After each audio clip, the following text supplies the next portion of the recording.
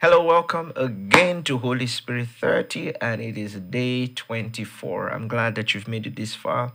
There's not one day that isn't a blessing. So I want you to go back and listen and listen and listen. Even if you've listened before, you can go back again. The beauty of this is that this is the month of June, I believe, where we're putting out this content. You can go back in July, you can go back in August, you can go back again, and you'd be amazed at how much of a blessing this is going to be to you. All right, we've been speaking about the gifts of the Spirit. The Holy Spirit is the gift. The Holy Spirit is the gift. And the more we fellowship with Him, the more we know Him, the more we relate with Him, the deeper we go in our fellowship with Him, the easier it is for these gifts of the Spirit to find expression through us. Big thoughts and facts that have been shared, the Holy Spirit wants to express these gifts, make Himself visible, manifest through our lives, through every believer. While certain people, because of their offices and the assignments they have in the body of Christ, will have certain gifts more predominantly operational through their lives, every believer can function in every gift. All nine gifts can find expression through your life. The Holy Spirit is looking for channels and vessels to express Himself through, irrespective of who you are, irrespective of your position in the body. Any and every person can function in the gifts of the Spirit. And we shared as well extensively about how that this operating in the supernatural ought to be natural to the believer. We looked at two examples in the life of Jesus. When He met Nathanael, how casual he just said it. He said, I saw you under the tree there. When He met the Samaritan woman and spoke to her about her husband so casually. I mean, the supernatural had become the norm for Jesus Christ. He goes to Lazarus' tomb, and then you see there working of miracles. You see gifts of healing there. You see the gift of special faith there. It takes the gift of special faith to say to someone who is 4 days dead to rise up from the grave. That's the gift of special faith. It takes the working of miracles for a dead person to be restored. Natural laws reversed. That's working of miracles. Working of miracles reverses laws and all the rest. And it takes the gifts of healing to heal Lazarus of whatever killed him or whatever made him die. So you see 3 gifts in operation all at the same time, so casually in the life of Jesus Christ. You know why these gifts were casually in operation? Because He was always in the Spirit. He was always in the Spirit. He maintained an atmosphere of the Spirit. So He didn't have to charge Himself up. You know, it's like somebody who has watched 10 movies and then there's a demand. How are you going to function in the Spirit where you just finished a series of 10 movies and then there's a demand for somebody who is sick? Then you have to go rabalaba, jagagaga, and you are trying to charge up yourself because you never created an atmosphere, a habitat that it makes it easy for the Holy Spirit to find expression through your life. So creating the atmosphere and the habitat is so important. So vitally important. Now, we're going to move into the second category of gifts. Remember 1 Corinthians 12, and I should read again verse 8 and verse 11. Verse 7, pardon me, and verse 11. It says, but the manifestation of the Spirit is given to every man, not some man, not the pastor, not the vicar, not the prelate, every man to profit withal. And verse 11, but all these worketh that one and the selfsame Spirit, dividing to every man severally as He wills. So as the Holy Spirit wills, He divides severally in whatever measure is required, because many times the situation at hand may require more than just one gift. And so He just brings in all that is required and all of the rest. And I want you to believe this, that the Holy Spirit wants to express Himself through you. He wants to make Himself visible through your life. He wants to make Himself manifest through your life. Every believer. I want you to believe this. So we spoke about utterance gifts, and I told you those are the most important gifts. The most important gifts are the utterance gifts, because utterance is the doorway to the supernatural. Utterance is the doorway to the realm of the Spirit. But then let's look at some other gifts here. And you know, this is not a Bible school or anything, so we can't go in depth into all of these things. But I mean, you have enough material to get you started. We have what we call the word of wisdom, the word of knowledge, and the discerning of spirits. These 3 gifts are what we call revelation gifts. So we have utterance gifts, which is prophecy, tongues, interpretation. And then we have revelation gifts, which is word of wisdom, word of knowledge, and discerning of spirits. Now, utterance gifts say something.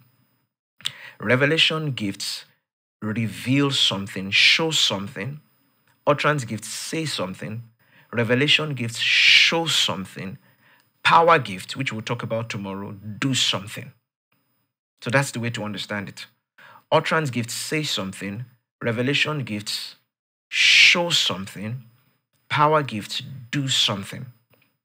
Now, so utterance gifts don't necessarily show, they just say. There's no foretelling. There's no element of prediction. Are you following what I'm saying here? In utterance gifts.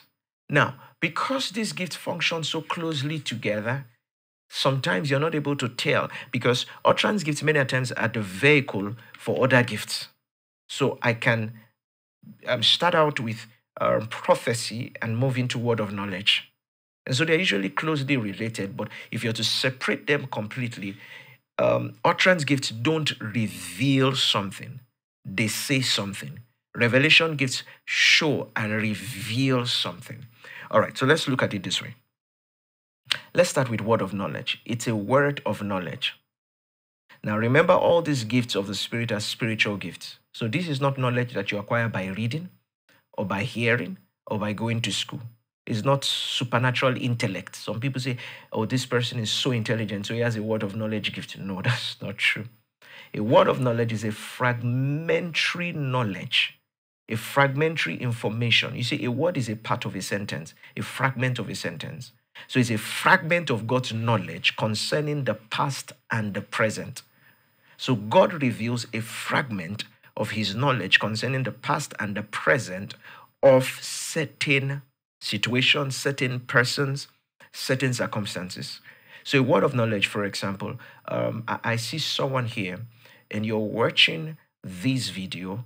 You're watching me right now. You're watching from the United Kingdom, and you're watching in your room. Thank you, Holy Spirit. You're actually in and out of sleep as you're watching this, and suddenly you're startled back to consciousness because of what I just said. Now, you may think I just gave an example, but right there in the comment section, I want somebody to let us know, because that's a word of knowledge for somebody. I just functioned in the gift of the Spirit. It's that easy. Which means if I switch and I lean into the Holy Spirit a bit more than I am leaning into the natural, and I'm a bit more conscious about the realm of the Spirit, I can cash in into, I can cash in into God is all knowing, and then he gives me some knowledge. So, for example, look at that there. You're watching this from the United Kingdom. That's a present information. You're feeling sleepy. That's a present information.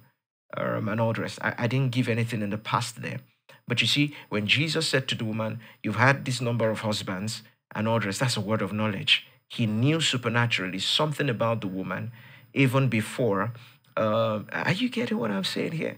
And I just intentionally quickly practice that for you now to let you see how easy it is. That's how easy it is. If I lean into the Holy Spirit just a bit, then I begin to hear and begin to see into that realm. And it's not because I'm a pastor, it's because I am a believer. And the more we pray and we're more conscious of the realm of the Spirit, the more we're able to tap into the knowledge that is available in that spirit realm. Are you getting what I'm saying? It's that easy. So it is fragmentary information from the past and the present about people, situations, circumstances that the Holy Spirit brings to you. Are you following what I'm saying here? Now, as against word of wisdom, which is fragmentary information about the future. You see, it's God showing you something about the future, and usually that word of wisdom comes with a counsel. It will usually come with a counsel, with an instruction or a direction, because God is showing you the future. So, for example, God begins to show you how that this and this is going to happen.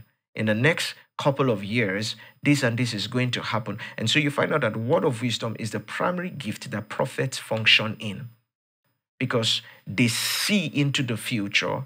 They have knowledge about what has not happened and what will yet happen. Are you getting what I'm saying here? And I mean, I hope you know that it's by word of knowledge Moses wrote the first the book of Genesis, the first half of Genesis. Moses wrote the book of Genesis, but he wasn't there when the earth was created. He wasn't there when God said, let there be light. How did he know? Because he heard and saw into the past. And he wrote those things. And then he said to us, Moses said, a prophet shall God raise after my order, after my kind, talking about Jesus. That's a word of wisdom. He was speaking about the future. Most of the prophecies in the Old Testament were words of wisdom.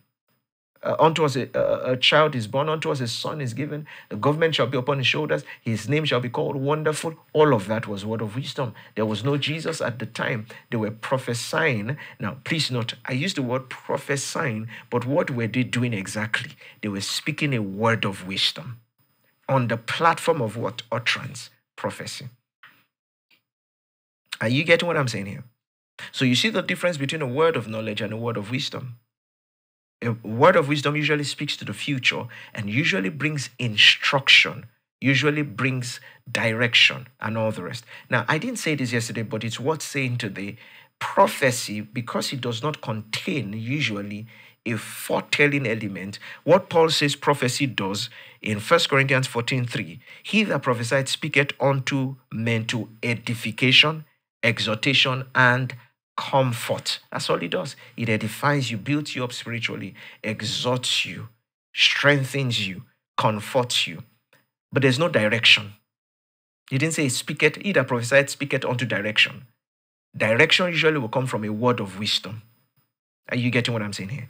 Now, the third revelation gift there is, okay, let me give you an example. We had the 31st night and then the Lord began to speak to me. This was before COVID. And we're very careful to jump on the bandwagon and say, we prophesied it. Now, God didn't say to me there will be COVID.